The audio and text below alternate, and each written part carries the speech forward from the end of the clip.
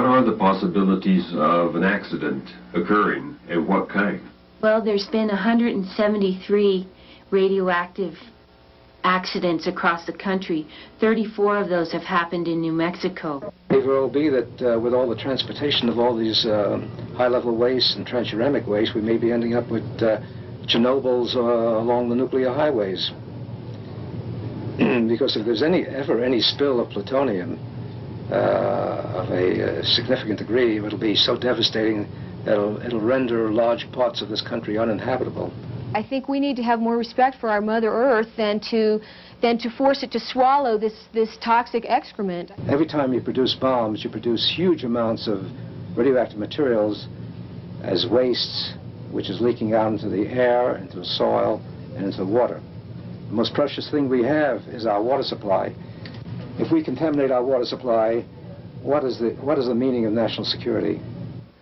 What happens when the government comes to your town or state and wants to put a nuclear waste dump there? We'll find out right now on Alternative Views.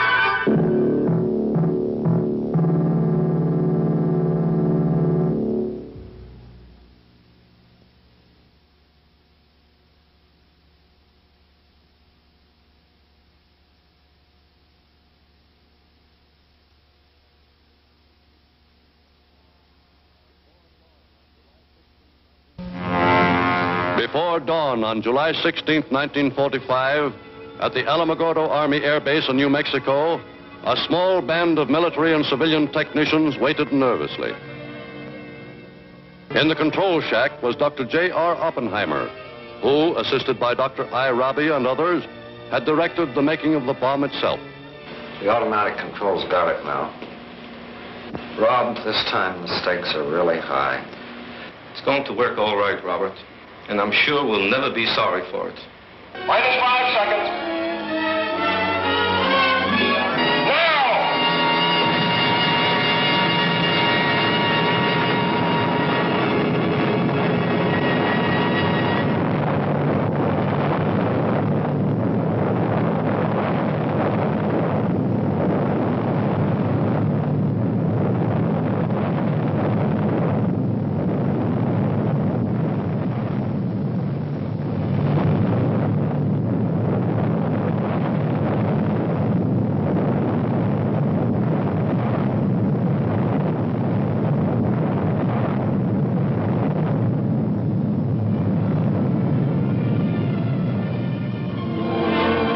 Today, the whole world fears the ultimate devastation which a war of atomic weapons could bring. And the United States is prepared to cooperate fully in eliminating, by world agreement and for all time, the nightmare of atomic war.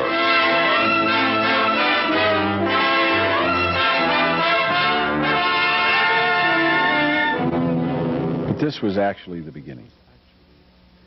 We've come down a long road from the Trinity test, and we have a long road ahead.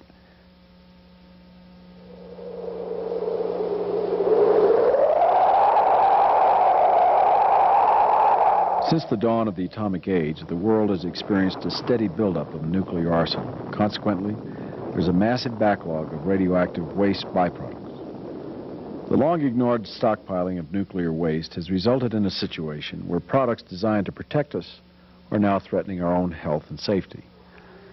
The United States alone is armed with 25,000 nuclear warheads.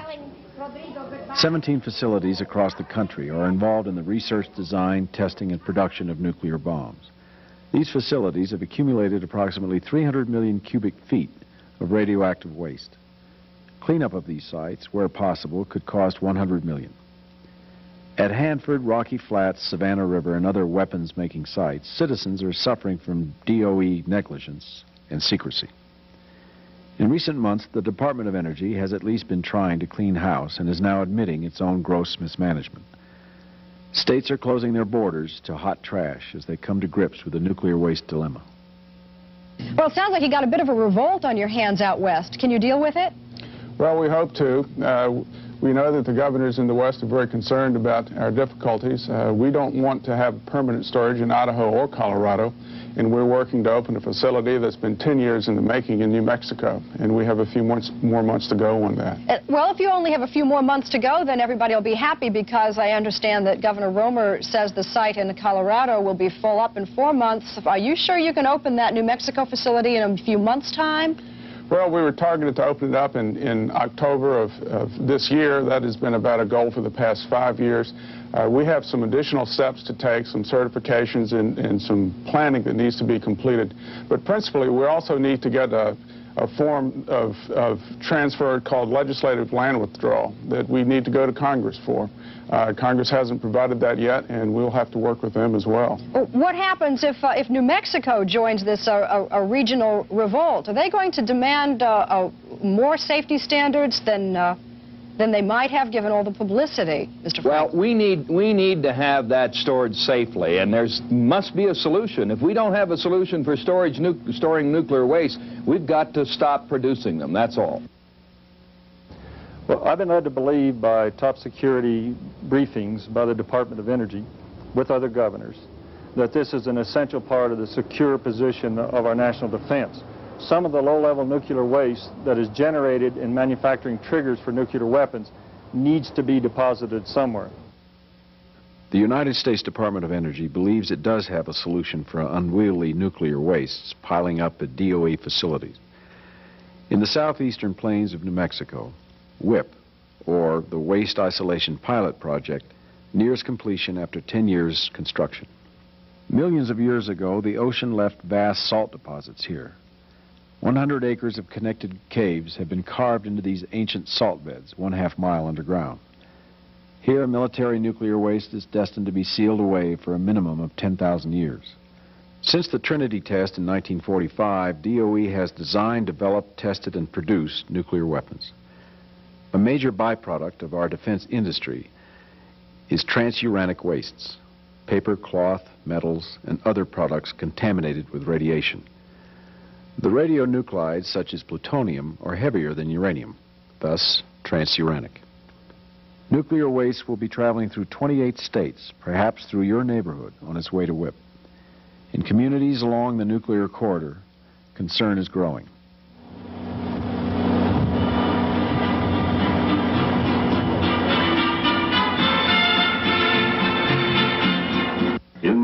Studios, KNMX Radio Studios. We've got with us this morning Joni Ahrens and Carmen Reese from Concerned Citizens for Nuclear Safety. We're going to talk about the concerns of Concerned Citizens for Nuclear Safety, and also about WIPP, the Waste Isolation Pilot Project, and the proposed transportation of nuclear waste through the state of New Mexico to the WIPP site in Carlsbad.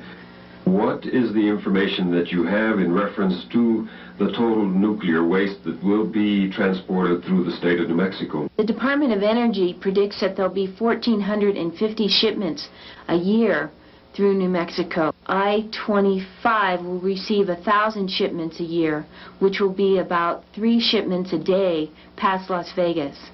Other waste will be coming from South Carolina and from Tennessee, Ohio, and Illinois on I-40. One of my major concerns is that there'll be an accident. It comes right down Main Street. It'll come all the way down Main Street, break off on Southeast Main, and in the process of its route, it goes within 1.5 blocks of 3 elementary schools. The city of Roswell has passed an ordinance saying that the trucks will not be able to come through Roswell except between midnight and 6 a.m. DOE is already challenging that ordinance, saying that that ordinance won't be enforced. These particular routes that we're talking about are actually funded by the state and the federal government. They're considered state roads and federal highways. And so the city has some interest, obviously, but I don't think the city has 100% say as to what we can do within those areas.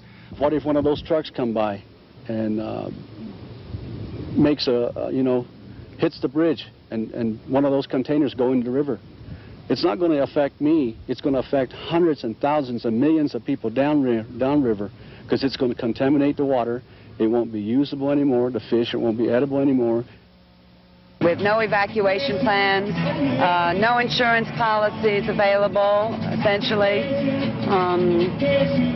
And that's what got me activated. I got so angry that I decided to take an ad out in the newspaper, a full-page ad, trying to educate people that WIPP was not down there. WIPP was here first, coming right through town. I'm more concerned about these whereas butane trucks that come through our city, the gasoline trucks, the sulfur trains. You know, if you want to worry, those things are more important to worry about than some gloves and some boots and some contaminated waste in a drum that's going to be in another container that's going to be sealed. I think they talk hats and gloves to keep the project low-keyed, to keep people uninvolved, to keep people unaware of what's going on. I think the scope of it's a lot larger. I don't think that they've informed them about the effects of plutonium. I came in as a very active conservative. I mean, I have a military background, I have a weapons background, I've worked in the weapons industry. I think they always wanted us to think, they, being the government, that we have no voice, no control, nothing we can do. Trust us. We're your federal government. Believe in us. It's what they told the people in Hanford. It's what they told the people in Savannah River, Fernald. They're telling us that in New Mexico. Not acceptable again. Not acceptable. My problem with the DOE has always been their attitude from the beginning, which was there are certain things that are too sophisticated, too complicated for the public to understand. And I felt that there was no way that they could expect people to make reasonable decisions without knowing all the facts, and that if explained properly, anybody, not just state government officials, but anybody could understand these issues. The problem I'm having is, as a city official, I'm supposed to be interested in what happens in our community. I'm supposed to be knowledgeable and trying to make the best decisions for our people. How can I do that when I can't get two people to come up with the same answer? How can I do that when the information changes? How can it be all of a sudden that now we have something which is not transuranic, something which is more hostile, something which is more lethal, when we were told it was going to be transuranic? What are we going to have? Is it transuranic or is it not? Wastes that are going to be shipped to WIPP are radioactive mixed waste. Now, radioactive mixed wastes are defined as radioactive waste which, through the process of their generation, are also contaminated with hazardous waste as defined by EPA under Resource Conservation and Recovery Act. And I think this issue of what's in the waste is a classic example. I don't understand how it could happen that we could have gone through hundreds of pages of environmental documentation, and all these years since 1980, when the final environmental impact statement came out, which never said a word about mixed hazardous waste. How can it be that now, for the first time, we hear about the existence of the hazardous waste mixed in with this transuranic waste, and the whole application of another federal statute which was never mentioned? There's no excuse for that happening now on the eve of when they want to start WIPP operations. So my feeling is that this whole attitude that they started off with, which is, if you knew what we knew but we can't tell you, if that attitude is carried forward to today, and I think jeopardizes the ability of the state and the federal government just to do its job and the whole democratic process that lies behind that.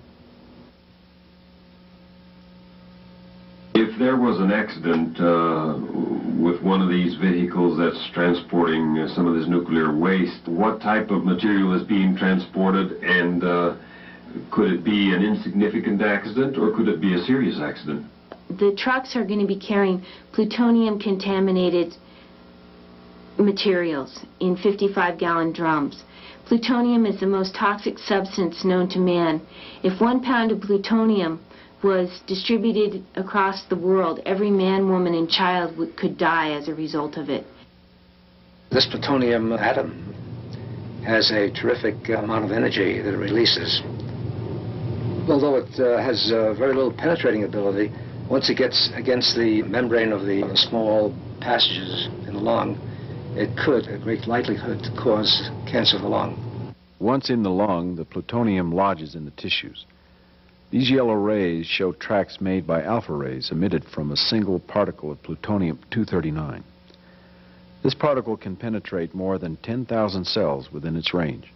Plutonium itself actually causes most of its damage through inhalation, but it can also cause damage by being ingested, especially if it's ingested with chlorinated water.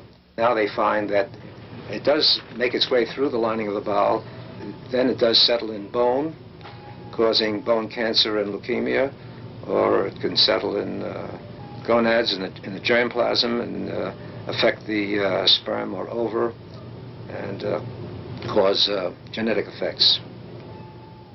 Transuranic waste, or any radioactive waste, or for any waste for that matter, if handled properly and handled with the respect that they require, are not something to fear. The problem with these radionuclides is that they are dangerous for very long periods of time.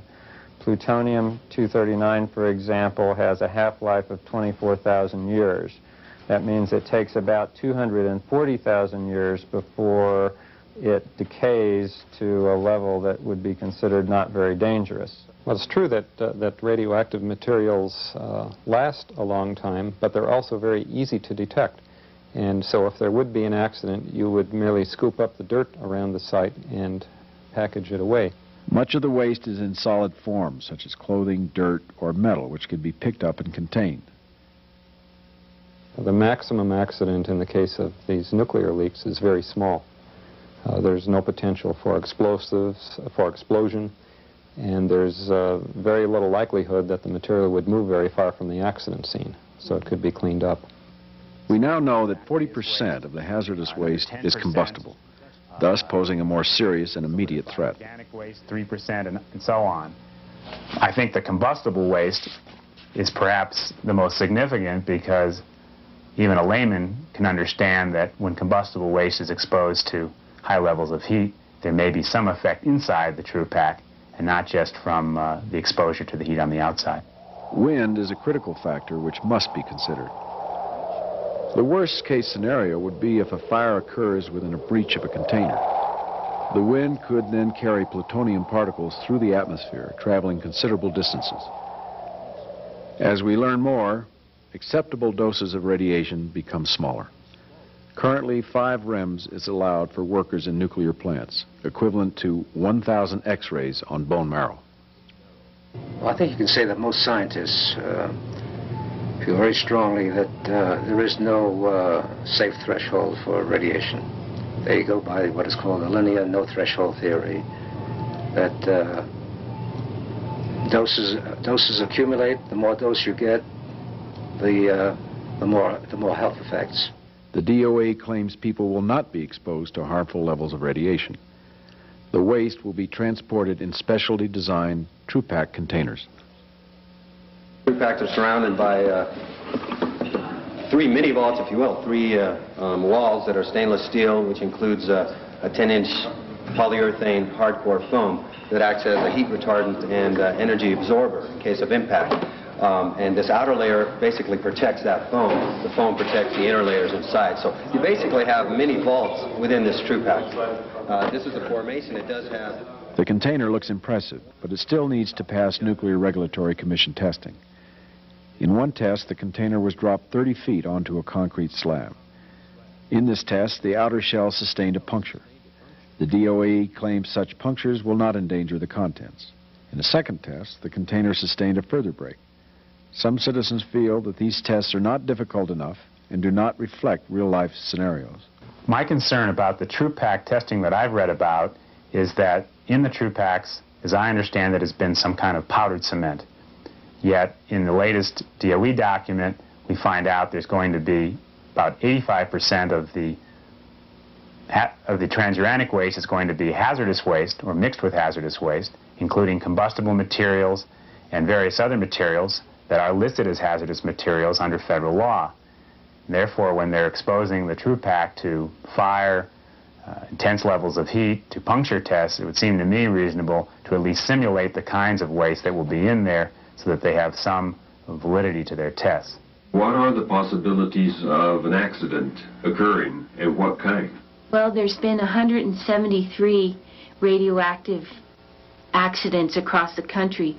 34 of those have happened in New Mexico. We do have some rationale because we've been shipping this waste from Rocky Flats in Colorado up to Idaho for, for a very long period of time, 25 years or more. And we have had accidents, but there has never been a release. And there has never been a release of radiation from a Type B container.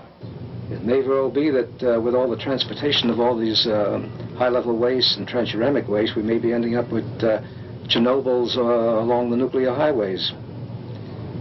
Because if there's ever any spill of plutonium of a significant degree, it'll be so devastating that it'll render large parts of this country uninhabitable.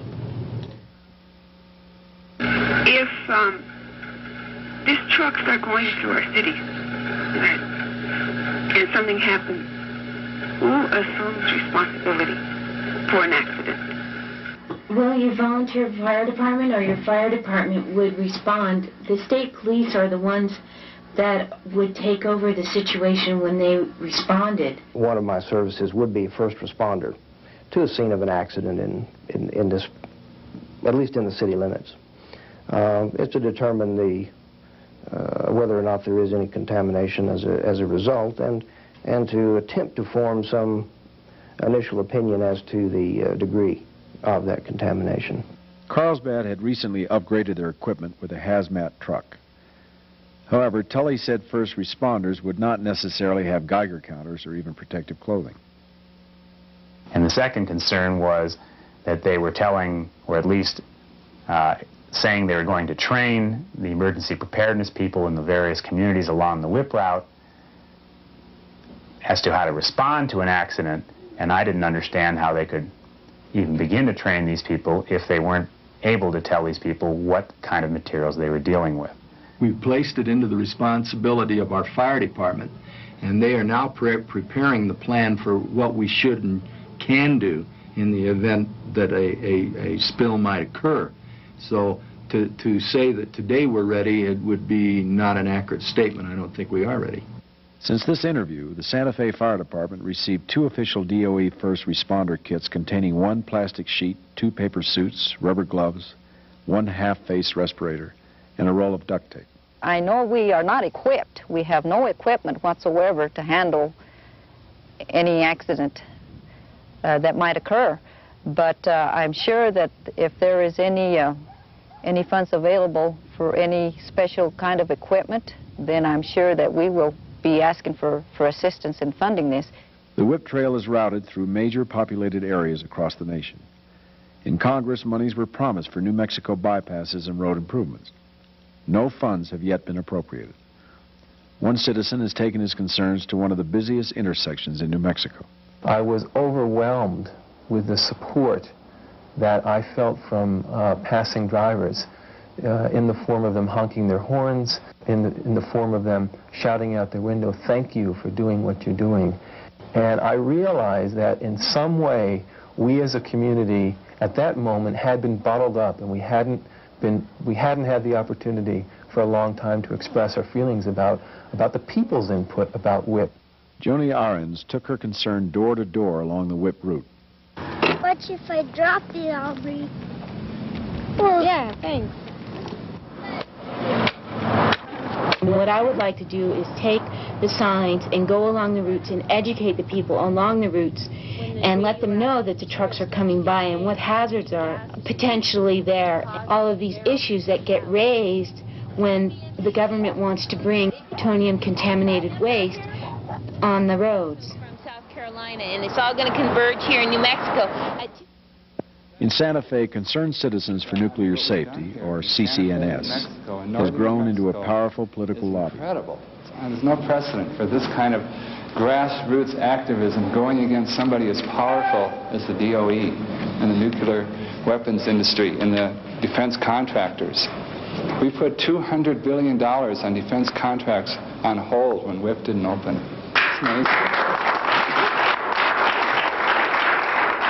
So now we have people all over the country. I think the most amazing thing about the organization and about the WIPP issue is what it's done to the community. It's brought us together. We're learning how government works. We know how to write testimony for Congress. We know how to lobby our legislators. We know how to activate phone trees. We know how to raise money. We have to be very cautious, too, at this point, not to pat ourselves on the back, because we have a long road ahead of us. Sasha Pyle took her concerns all the way to Washington, D.C., where she testified to 2 House subcommittees. Well, we know now that more calls and letters have been generated by the WIPP issue than in any other issue in New Mexico history. And the calls and letters have gone to the people here and to the people in Washington, and they do make a big difference. After our first meeting, we didn't even know if we were going to have a second meeting. And then some other people joined, and then some other people called. And today we're literally in the thousands. In the biggest protest scene in Santa Fe's history, citizens from the northern part of the state expressed concerns about safety in future generations. To every woman and man who's worried for your children, welcome. Welcome to the bigger family. And to every New Mexico person who's worried about the contamination of this land, welcome. You're not struggling alone anymore. We have sadness, we have anger, we have a sense of frustration. These feelings are totally appropriate. They're healthy feelings.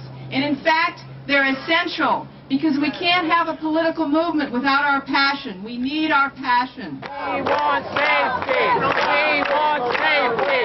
We want safety! If it cannot be demonstrated that it's safe, it has to be shut down. Yes, and that level, we're a stop WIPP group, but only if it can be proven that it's not safe. There's little protest about WIPP in the southern part of the state, where in the past people have had to depend economically on failing agriculture, potash mining, oil, and gas industries. The WIPP has done some good economically for us. I don't think that the federal government or any agency would bring anything that would be unsafe for us, so we don't feel that it is that unsafe. Then the best salesman we have is the guy that's working out there making $35,000, $40,000 that's got a job for the next 25 years with some security. He doesn't have to worry about the potash prices. He doesn't have to worry about oil and gas. He doesn't have to worry about a layoff, something like that. And now they're talking, you know, there's enough waste out there for 75 years. So once we get this thing open, I think you're going to see this thing just really be a great, tremendous impact to the state of New Mexico and to Eddy County and the city of Carlsbad. I don't think it's helped the employment situation in this town. We went through 2 or 3 years of crisis time around here when WIPP was at its peak. And a lot of people that did welcome WIPP did so with the thought that it would help the economy.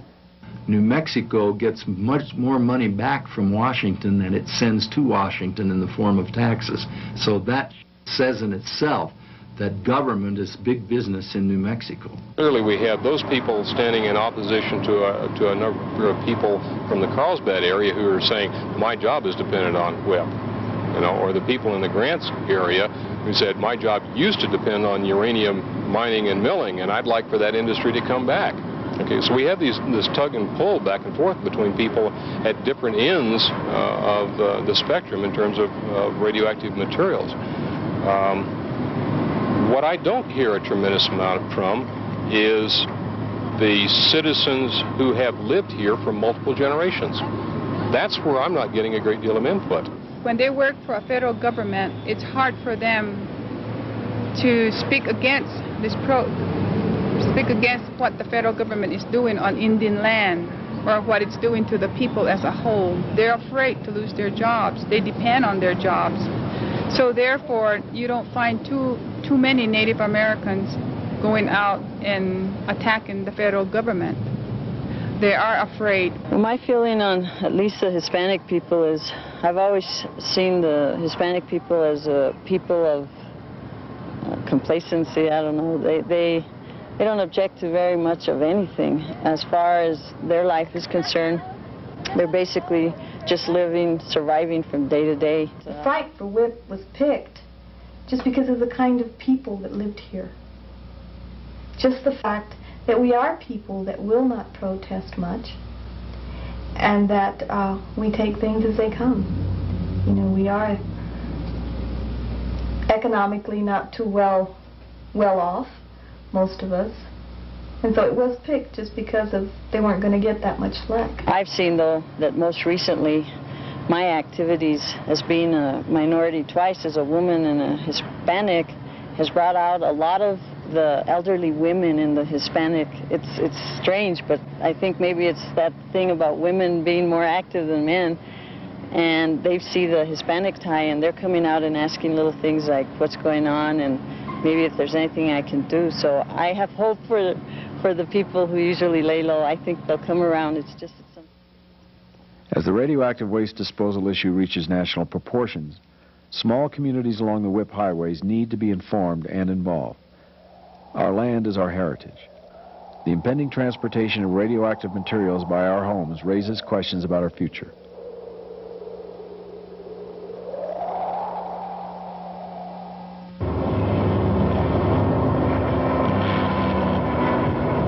What exactly is in the barrels? What is the potential for accident? Will the TruPack container safely contain the waste?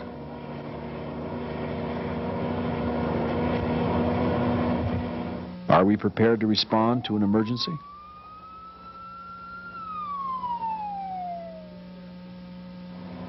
Is there sufficient and accurate public information? Is there independent scientific oversight? What effect does WIPP have on our economy? What is the relationship between city, state, and federal government? Does the state have rights? Can citizens be more involved? Do we really have any decision-making power to affect our nuclear military industry?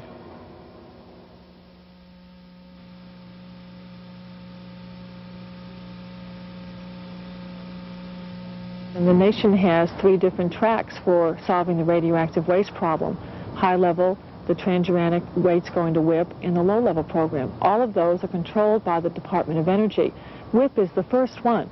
WIPP will set the model and the pace and the entire routine by which the nation deals with its radioactive waste problems. I have personally been involved in directing the geotechnical studies and the research program which evaluates the WIPP region, the WIPP site itself, for its ability to safely isolate radioactive waste. I've been involved for these 13 years, and I've become convinced that the WIPP site is indeed a very safe and satisfactory location, that salt itself is a very desirable medium for this waste isolation. Well, WIPP's beneficial in particular because it gives us a laboratory on the deposition of nuclear waste. It provides jobs in the southern part of the state, strengthens that economy, and it completes the cycle of the nuclear energy business that we've had in New Mexico, starting with the science at Los Alamos, through uranium mining and refining, on into the use of those energy fuels, and now back into waste deposition. So it just completes a cycle that New Mexico is famous for. We know a lot about it, and as a consequence, we should be involved in it.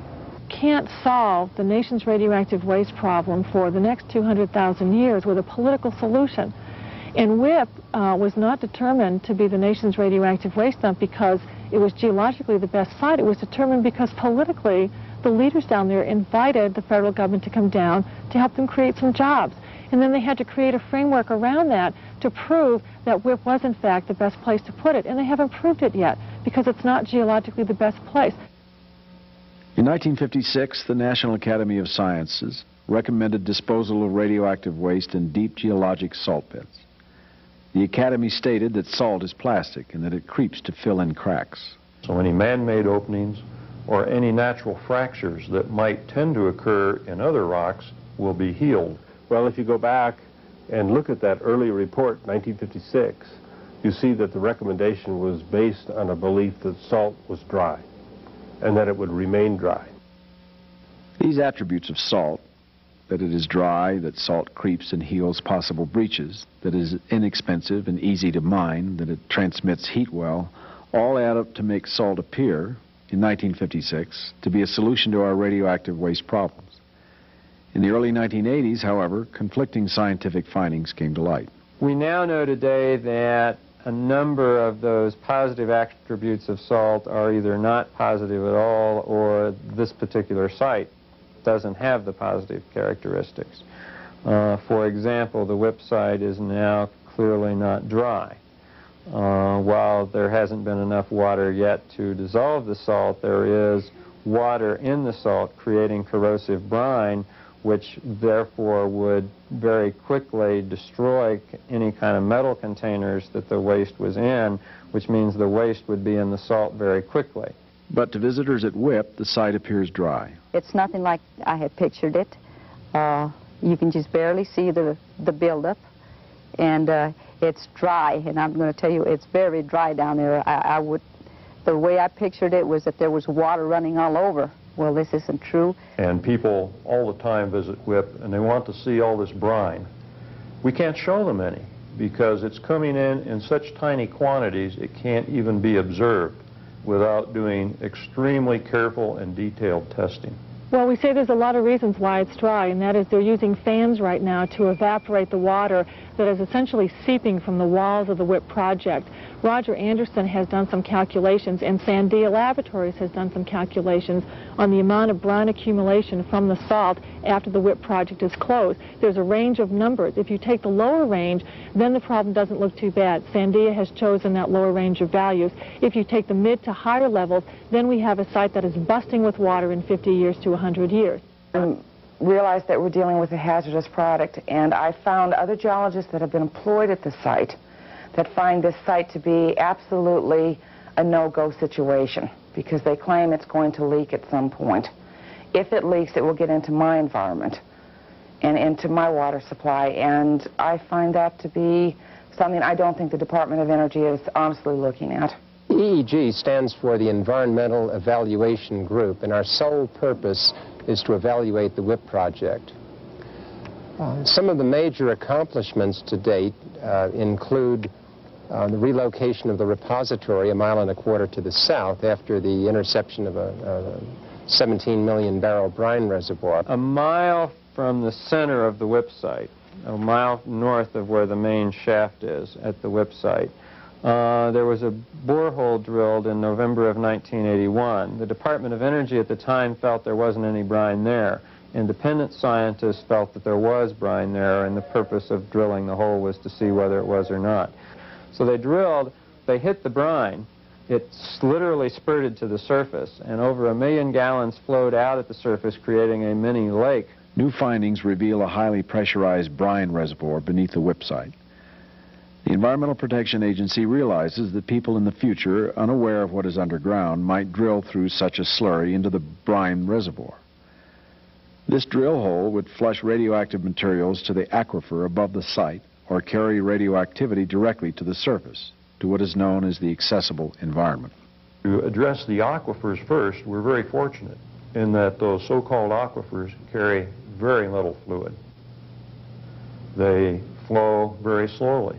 And our studies to date show us that if such a thing were to happen, significant radioactivity would not reach the boundaries of the WIPP site within the 10,000-year regulatory period.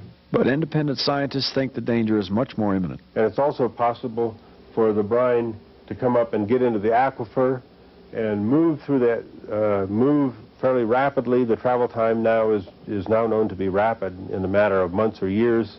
And then it would emerge in the Pecos River and get out into the biosphere. The Rustler Aquifer flows into the Pecos River from the WIPP site, and the Pecos River downstream of Carlsbad at that point. So there it's not used for drinking water for Carlsbad, but it does flow into Texas, and it is used both for drinking and irrigation and livestock watering downstream.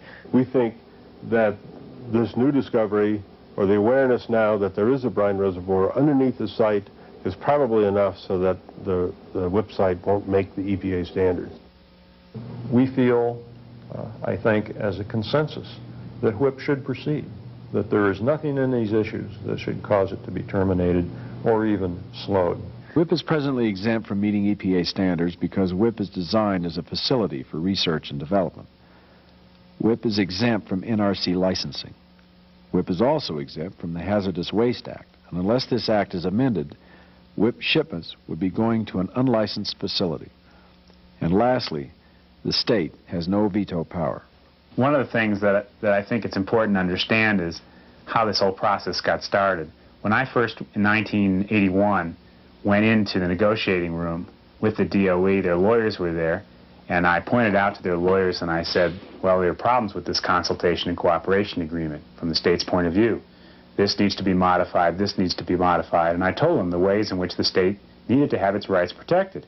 At that point, the lawyer at the time for the DOE leaned over the table to me and said, you don't understand. We don't have any obligation to do these things for you. You either accept the agreement that we're offering you now, or we'll just go ahead and proceed. Period. In other words, they were basically saying to me, we'll do this out of the goodness of our heart. And I didn't believe that at the time. I still didn't believe that. This consultation and cooperation agreement is the only leverage the state of New Mexico has at present. New Mexico Representative Richardson sponsored a bill in Congress which requires that WIPP meet EPA standards before the land is withdrawn from the Bureau of Land Management and given over to DOE's exclusive control. This is what the bill that I have does. It says that no waste can come in whatsoever unless all EPA standards are met. All of them. And they can't have experiments. The Senate version of the land withdrawal bill does allow for experiments. These experiments are controversial because they permit a percentage of waste to be placed at WIPP without meeting EPA standards. The kind of information that we need has to do with how much gas will be generated from the waste itself as the organic materials in there. The coveralls and the booties and the rubber and the chem wipes, as this all disintegrates, it forms gas. And we need to know the rate at which that gas is produced and the kinds of gas. Unfortunately, we're not satisfied with the experimental plan that DOE has provided to date. In fact, the plan really only provides for one experiment to measure different types of gas being generated from the different waste forms in an actual mining environment. There are some shortcomings in that they don't fully portray the actual waste that will be in place, namely to be pressurized, have backfill, and a number of other characteristics. I think that the whole idea of the 3% and the experiments is a ruse to get the waste into the WIPP site without having to demonstrate compliance, because quite frankly I think that the Department of Energy is worried that they might not be able to meet those EPA standards, and rather than have to prove it in advance where we don't have the waste here and we have to start the search for a new site, they'd rather get a certain amount of waste in there. They want 15%. We fought it down to 3%. We want to see 0%. If the bill does not pass by the spring of 1989, the Department of Energy may bypass Congress and take control of the land administratively. In the overall, the people of New Mexico want WIPP to be proven safe. And I really firmly believe this. This is not a PR statement. I think that they have to let us attempt to prove it safe. It's as easy as that. If we can't do that at the end of that period, then all this is moot. All the demonstrations and everything else. The things that we're concerned about is and if they'll back off and let us get this thing open and give us 5 years of testing like we want to do, and don't cut us back, I think we can prove that it worked. And if it doesn't, take it back and put it in Rocky Flats or Los Alamos or wherever it came from. But I think we're on the right track and we've got a great program. To date, the Department of Energy has not published any plans in the event that they have to retrieve the waste. Would they return the waste to Idaho? Would they find another facility in New Mexico? Would they put the material in the first high-level waste repository? And if there are no alternatives, then perhaps each drum should have stenciled on the side of it to be returned to sender in 5 years if WIPP proves unsuitable. There are many questions left unanswered. Citizens and public officials are pressing for accurate information. The information has been very hard to come by, and the DOE plays a particularly sophisticated shell game with figures and, you know, how many shipments a day, for instance, what's in them. the definition of radioactive waste, low level, high level, transuranic waste. The concern that people have is people being totally candid. You know, the waste for WIPP is frequently characterized in the newspaper and elsewhere as low-level waste. Well, it's not low-level. A low level could be disposed on the surface for about $2 billion less than we're going to be spending on this project to put it 2,100 feet underground. Well, I don't think that the government presents all the truth. Most of the time we have to dig and dig and dig, and, you know, 50, 20 years later, 30 years later, we find out the truth, the whole truth, you know. Alberta's mother, Viola, was a witness to the first above-ground nuclear testing. And everybody thought it was a big earthquake. Everybody got out, the dish fell off the cupboards, and the house se cortó por el medio, como se dice? Cracked in half. And it was horrible, but we didn't know. It was an earthquake to us. And then since then, all our crops went dry, our animals got sick, and the sheep lost their wool, the cows lost their skin. And I keep thinking of all the things that had happened in that valley. My God, it was that, and we didn't know a thing about it. Nobody in that valley knew a thing about it. They still don't know. People are still left there. They still don't know that. And they're dying of cancer. My family has, my sister died of cancer, my daddy died of cancer, my cousin, 2 cousins died of cancer. The personal opinion that I have of the Department of Energy is I don't trust what they say. They have, when they get scientific information that shows there's a problem, they suppress it. If they can't suppress it, they criticize and ostracize the scientists that were bold enough to challenge them. They make a lot of promises, verbally and in writing, and don't keep them, whether they're legal agreements or otherwise. They haven't run any of the facilities that they're now operating across the country in a way that's prevented this massive contamination problem they find themselves with now, $200 billion worth of contamination problems. Alternatives have been identified to deep disposal, but the alternatives all have other problems associated with them. Ocean disposal would be a violation of the London Convention. Seabed disposal would cause problems if you wanted to retrieve at some future point. Transmutation, although it can be done in the laboratory, is not a commercially expedient alternative. Sending it in a rocket to outer space would violate all of the concepts of contaminating and polluting space, as well as raising the specter of an accident on the launch pad. Scientists have worked on waste disposal for a shorter length of time than on the overall nuclear industry. Waste disposal wasn't emphasized as much in the early days of the nuclear industry. And I believe now that the attention it's getting will result in very workable answers. And we'll have to continue seeking new answers and improved answers. There may never be an ultimate solution, but there is a good practical solution at any point in time. I don't think you can get to good solutions if your process is bad, and I don't think you can have a good process if the government isn't very candid about all the aspects of the project. If you are candid and you have an open mind and don't basically make decisions and do studies that justify decisions that were made years ago, I think you have a lot better chance in coming to a successful conclusion or a successful resolution to a problem. WIPP is really not the solution to the waste problem. It's a bad site. The process has been bad. The public has been largely excluded. The state doesn't have veto rights. There's no independent technical oversight from NRC or other bodies. Whether this is the best site in the country, I've always refused to say we've got the best site.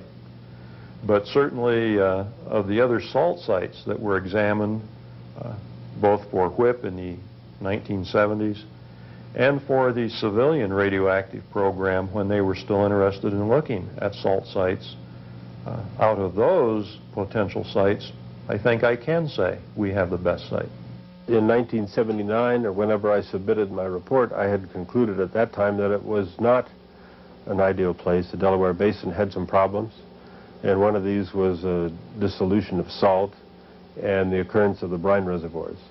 And at that time, we weren't aware of the brine seepage problem, but compared to other geologic basins that contain salt, the Delaware Basin, on my list anyway, was down near the bottom. It is a mistake to go forward with a project that is not safe, that is unsound, that is leaking, that has water above and below it, that we know is not going to solve the nation's permanent radioactive waste problem. It sets a bad precedent for the nation, and the nation can't say we have solved the radioactive waste problem. All they can say is we've jammed it down the throats of New Mexicans, and we can say we've solved the problem, but they really haven't.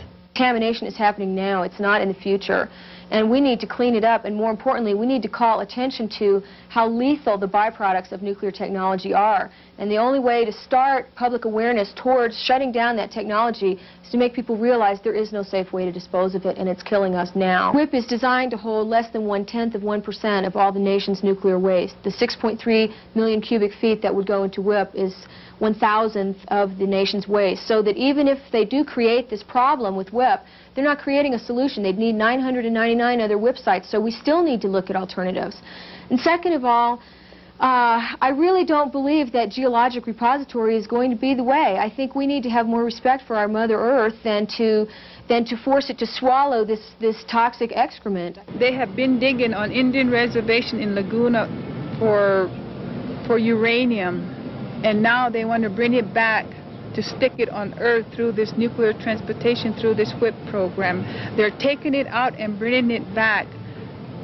That can never be. You cannot take Mother Earth out and make garbage out of it and stick it back. It doesn't work that way. It doesn't work that way. Every time you produce bombs, you produce huge amounts of radioactive materials as wastes, which is leaking out into the air, into the soil, and into the water. The most precious thing we have is our water supply. If we contaminate our water supply, what is the meaning of national security? An overriding question remains for every one of us. What is our responsibility, and how far does it extend into the future? Well, I think when we're looking at the possible destruction of the natural and indigenous world within our own lifetimes, we have to realize that we have a choice to make on a personal level that's going to affect the future of the world for hundreds of thousands of years. We're dealing with a substance, plutonium, that is lethal for 250,000 years. As technology increases and as knowledge increases, we can't hold those in the past responsible for what they did not know. And so maybe the future won't hold us responsible for what we did not know. All we can do is the best we can do. Nuclear waste is a crime against humanity, and those that are infecting us should be prosecuted. Well, there's a regulatory piece of guidance which addresses the question of how long into the future should we assume responsibility. The people who struggled with this question when developing the EPA standard said that perhaps 10,000 years is a reasonable period of time. Very far, because I got 30 grandkids and 4 great-grandkids and more coming every day. So you can imagine, I feel awful. I feel real responsible, but I think that's why I say something. My family, and I've got kids here, and I've got grandchildren here, and if I thought that project out there would endanger their health and their welfare in the future, I'd be the first one to stop it. But I think that this town has a great future. I think the state of New Mexico has a great future. All the generations which will ever live on Earth are here right now. So whatever we do to the genes, whatever we do to the sperm and ova of people will have its effect on future generations from now till forevermore. Right. So that I'd like to leave the planet in the same shape it was when we found it, when it was able to sustain life in a healthy way. So that's forever. If we misuse Mother Earth, and if we've misused the sun, and if we misuse anything else, then it's gonna come back on us. And what we look at in the Indian belief and the Indian traditional way of doing this is that not to misuse anything, but only to ask for the goodness of whatever is there. Because there will always be birth.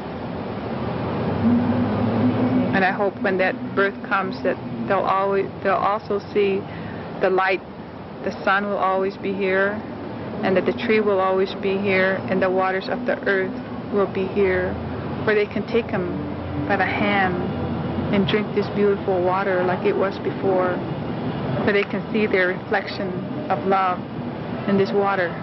I hope for this, for the future generation of the peoples here on earth.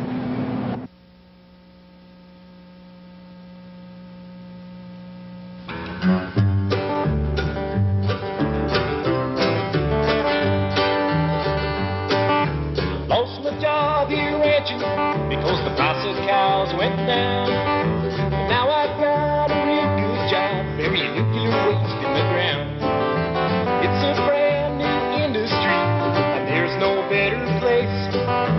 We make the bombs, we got nuclear arms, now we'll embrace your waste. Our state is a dump site, 220 and 239. Our state is a dump site, just bring it all here, that's right. Our state is a dump site, we'll take whatever you say. Record our trips into Mexico, where the hot times never end. Governor Gary Carruthers says our economy needs a boost, and taking waste from all over the state sure brings a lot of loot.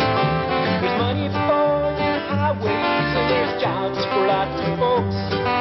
And if it leaks, the DOE will issue us true pack container coats. 250,000 years is a pretty good chunk of time to keep radioactive waste down in a salt cave full of brine. But we ain't worried and we need the money, and the engineers say it's fine. So send it to us, it's an economic loss and a multi-unemployment line. Our state is a dump site, 220 and 239. Our state is a dump site, just bring it all here, that's right. Our state is a dump site, and we'll take whatever you send. Collecting our trips into Mexico, where the hot times never end. And that brings us to the end of another Alternative Views. Frequently hear from viewers who request a list of news publications which we use on Alternative Views, and also a reading list for U.S. power structure in the mass media.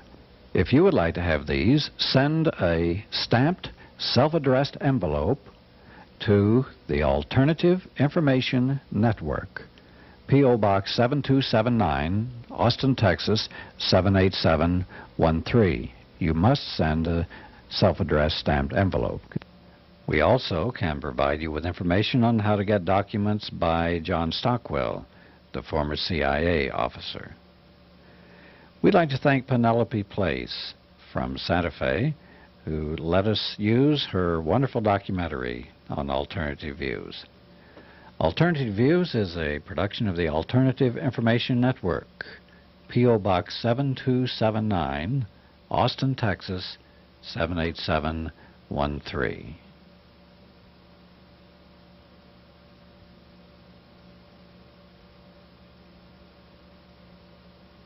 Goodbye. Oh yeah, go on, click the subscribe button. We need to get subscribed and get this unity stronger and beat YouTube at their own game. Okay, that's what this is about. Like I say, go to the remix button, hit the remix button. That way you'll have this video and keep up with this. Otherwise, you know, YouTube's just going to control us, guys, and it's really bad.